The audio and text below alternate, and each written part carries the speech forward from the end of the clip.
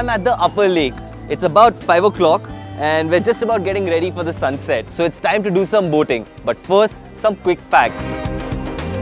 Bhopal was originally called Bhojpal, named after its legendary founder Raja Parmar Bhoj. They say during his rule, he once fell seriously ill and a saint advised him that he should set up a few lakes, and that's how we get the fabulous upper lake, which today supplies about 40% of Bhopal city's water.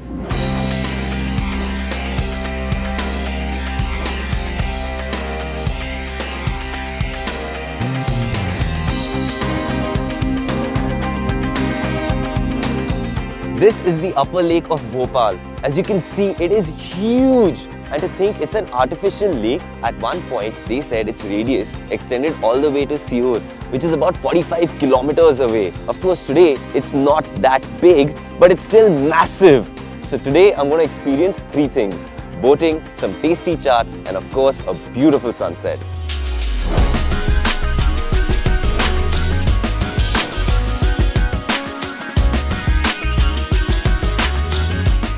Given a chance, one would love to stay in a city of lakes. Imagine all the water sports, the kayaking, the sailing. I mean, it's a fantastic life, given a chance.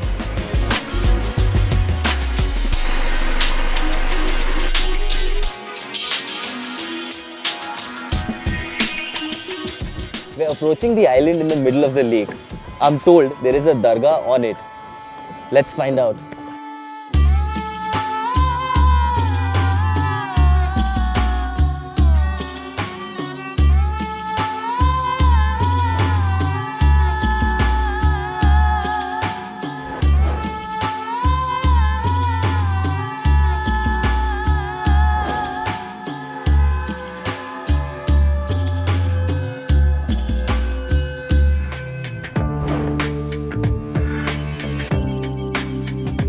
Okay, I'm gonna try rowing.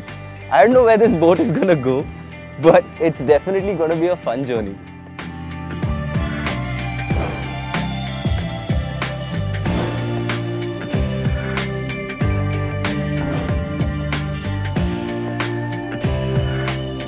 Boating is such a blissful experience.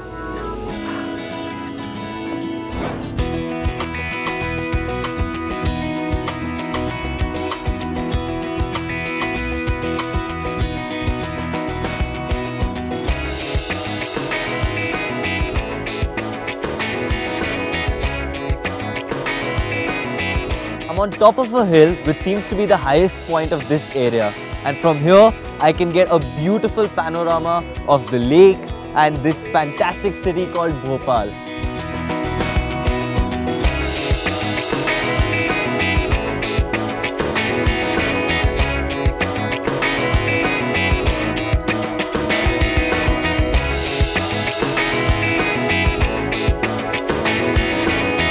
Now I'm just waiting for this spectacular sunset.